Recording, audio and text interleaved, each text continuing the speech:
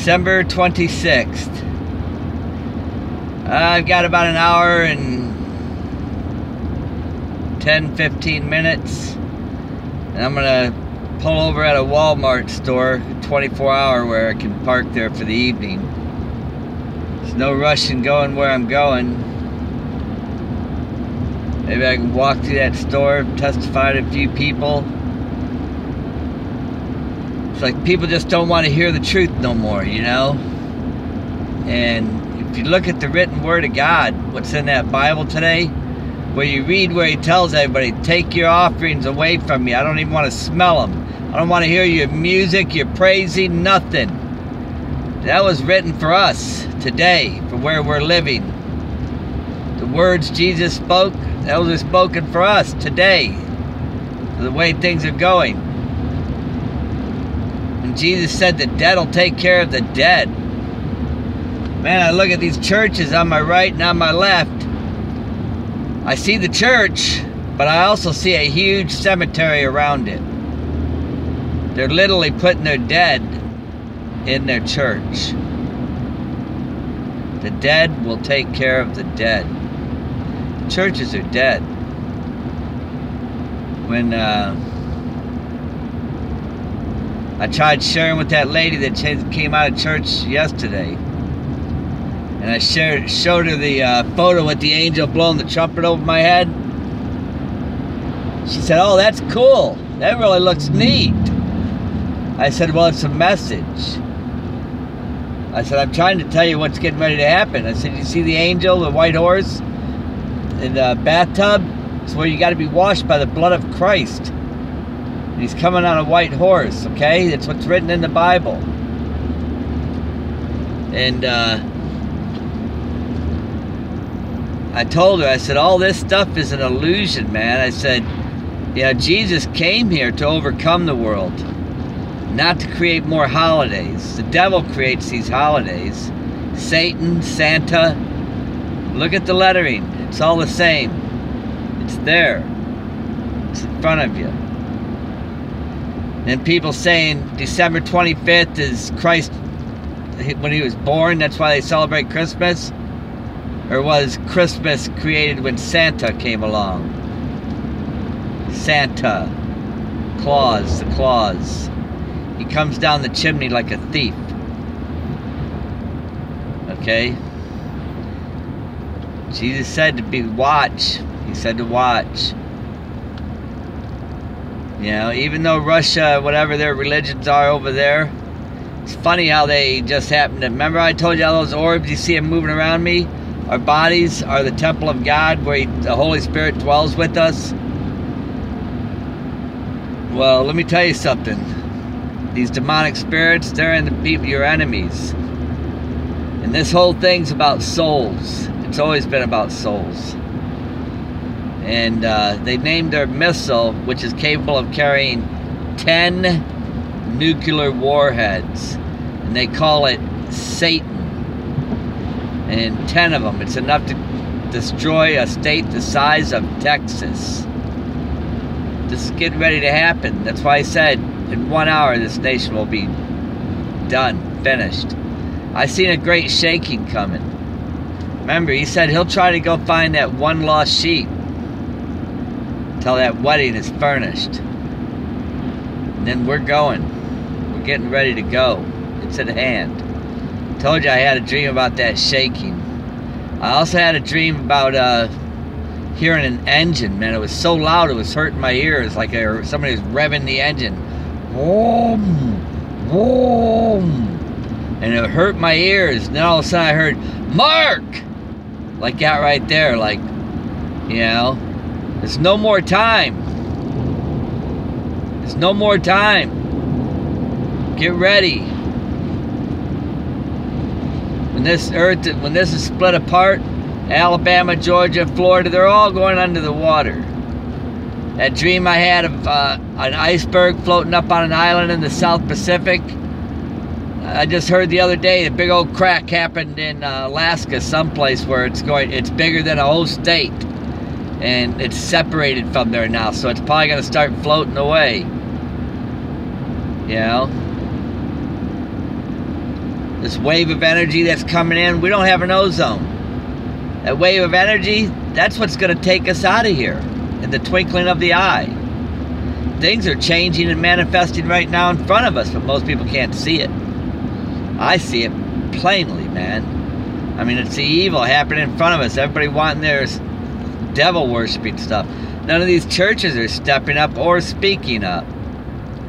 That's because they're still trying to guess the day that Jesus Christ was born, while they're celebrating Christmas, December 25th, like that's the day Christ was born. Doesn't make sense. You know, people are celebrating. You know, Jesus didn't come here to celebrate holidays.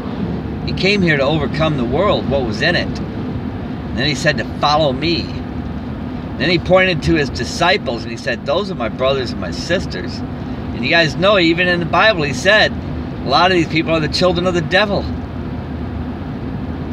My brothers and my sisters, I don't call them everybody my brothers and my sisters. I don't. But a lot of these people in the church say, oh, we're all brothers and sisters in Christ. You know, even if they're adulterers and sinners, they're still our brothers and sisters. That ain't what Jesus said. Jesus pointed at his disciples when his own mother and family was trying to come see him. And he said, those are my brothers and sisters. He pointed at his disciples.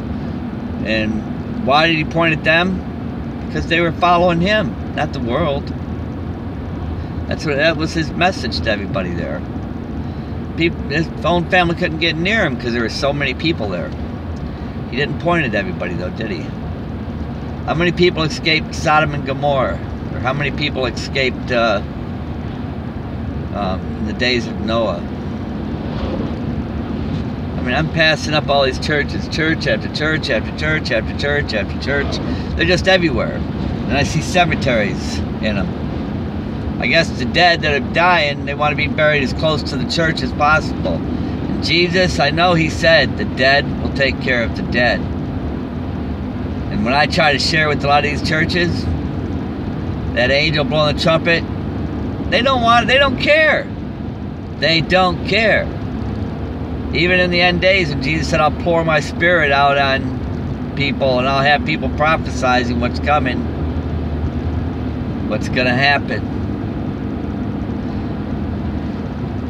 In my description box, you'll find the video, Daniel McNeil, his testament, okay, his last video. You'll also see Lexi's dream in there. And then I'll include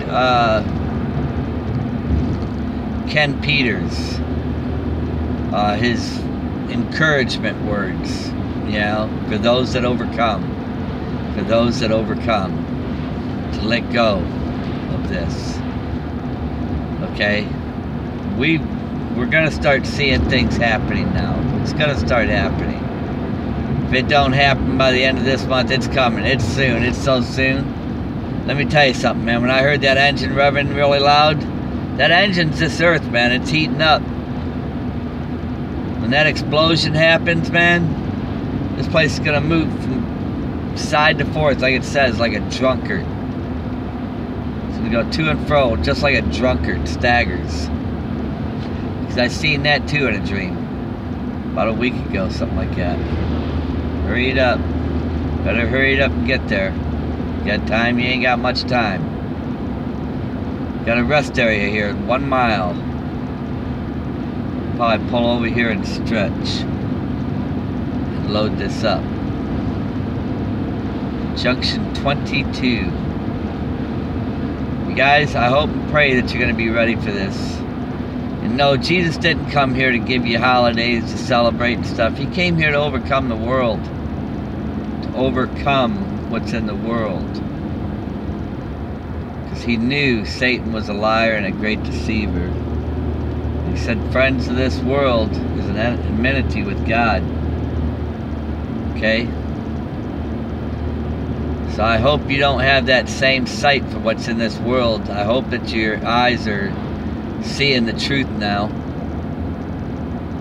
Because we don't have much longer. Julie, you don't have long. Just hold tight, okay? Just hold tight.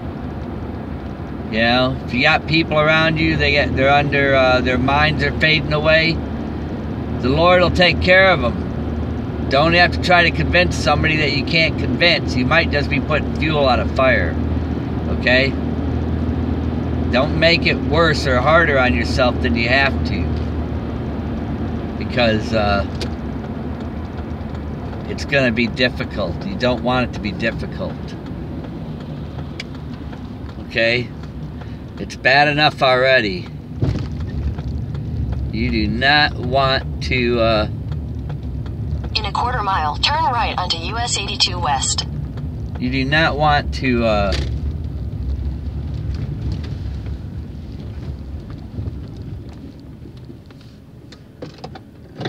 you don't want to make it any worse than it is.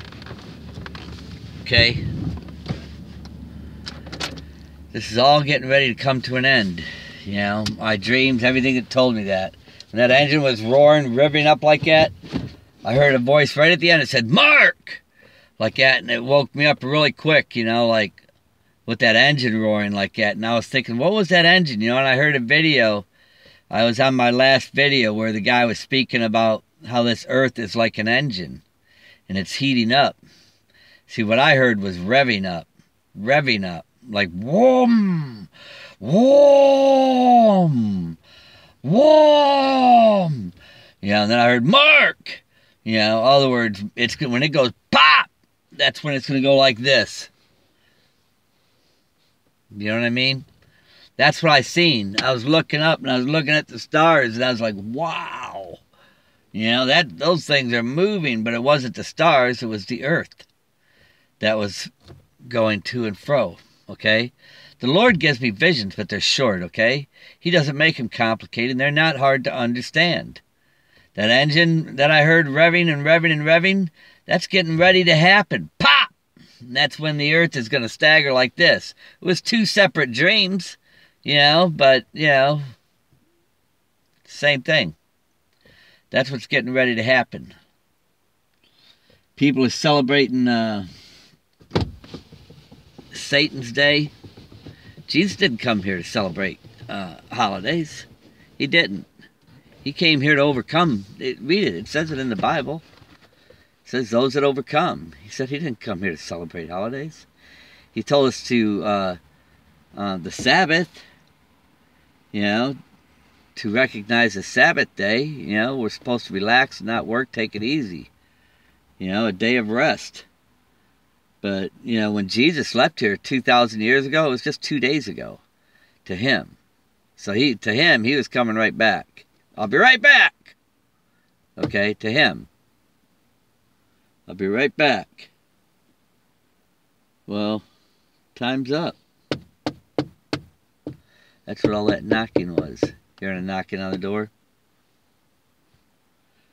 Paul McCartney wrote a song, said, "Someone's knocking at the door, and someone's ringing a bell." Well, Satan's ringing a bell. They're called hell's bells. And a lot of people are answering that door. You know, and let me tell you something, man. Jesus Christ is at the door too. And he said, "I came here to overcome what's in the world." And why is it when I walk into these churches and they're trying to figure out the day Christ was born, but yet they're celebrating Christmas, Santa Claus, on the 25th, like they know. But yet you go to these churches and they're saying, does anybody know when he was born? They just want to see how dead everybody is. You know? Because they're not bringing up, well, why do we celebrate Christmas on the 25th then? If nobody knows when he was born. Matter of fact, why are we even celebrating Christmas? I don't think Jesus said that we should celebrate Christmas. I think that's something Satan came up with after Jesus went to the cross. When Jesus was lifted up off the earth, Satan said, oh, I got to come up with another something to overcome that.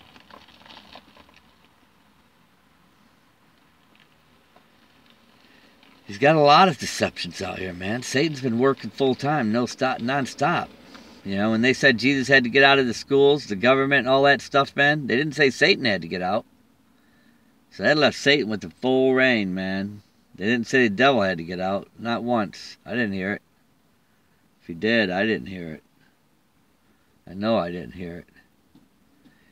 You guys, God bless each and every one of you. I hope and pray that you get something out of this message. Please look in the description box. If you haven't already seen the videos, please check them out. And I'll probably be posting their new update videos on here too. Okay, they'll be in the description box, so check all the description boxes while we still are here. You know, because Ken Peters, one of his videos, he said after the rapture happens, when people go missing, the internet's going to be down for like 2 weeks, something like that. There won't be no power, no television, nothing. You know, everything's going to be down. And see, we got an energy wave coming here right now. Okay, he's going to take us out of here, and it's probably going to shut everything down. God said our ways are silly to him. What we do here is silly. Yeah, but he's not going to leave his chosen ones here for the wrath. That's why it says in St. Luke 21, verse 34 through 36, it says, pray to be worthy, to be found worthy to escape what's about to happen. Okay? And then it also says in Revelations 3, 8 through 12, because thou hast not denied my name, I'm going to spare thee the moment of trial that's coming upon the whole earth. You don't hear too many people speaking about that. You know? You just don't hear it. But that's what's getting ready to happen, okay? Also, in Matthew 22, it says he's going to send his armies down here to destroy a lot of stuff because they weren't worthy. And then he says to go out into the highways and bid them to the wedding. So, you know, with that being said, I wouldn't be surprised if we didn't see something happen. We could see something happen. You know? That dream where I heard that engine roaring up, and everybody knows the earth is heating up right now like an engine, a big engine. We got those waves coming in. We have no ozone. The ozone's gone.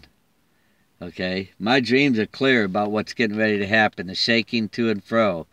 You know, I know what's getting ready to happen. And then when I heard that engine revving up, and then hollering, Mark!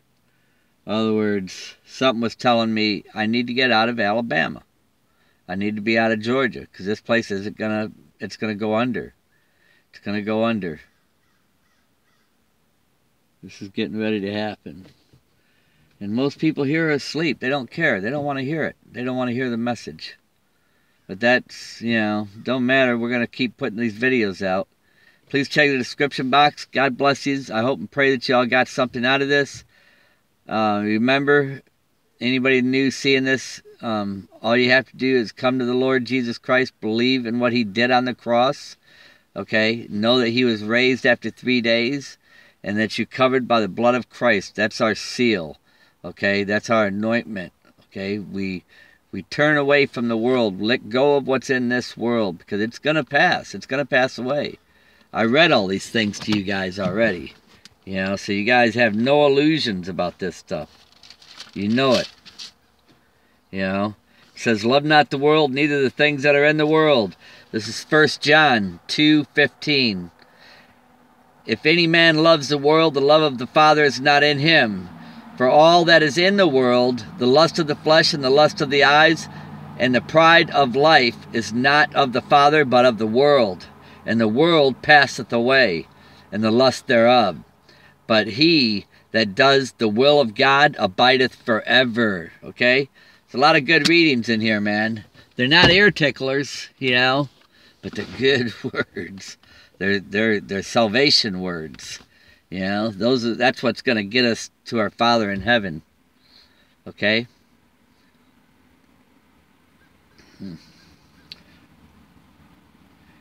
Alright, you guys. God bless each and every one of you, man. Everything's happening on a time, according to time.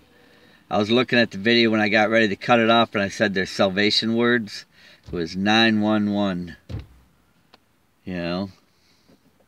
Everything we do is based on time. On time. Why do you think God knows everything we're going to do from the beginning to the end? Everything. Why do you think he told us to watch? He didn't tell us to celebrate holidays. He told us to watch. Because the devil's a liar and a deceiver. There's a lot of deception going on around us, man. Remember, that's why you see that video with those orbs floating around me and everything. The angels that are protecting us. See, the Holy Spirit's in us. And if the Holy Spirit's in us, man, you can be sure the angels are around us too, man. They're sticking close to us, man, because that Holy Spirit's there with us. Okay? And if you don't have that with you, then there's a good chance you got a demon in you. And you're under strong delusion right now. Please check the description box. God bless each and every one of you.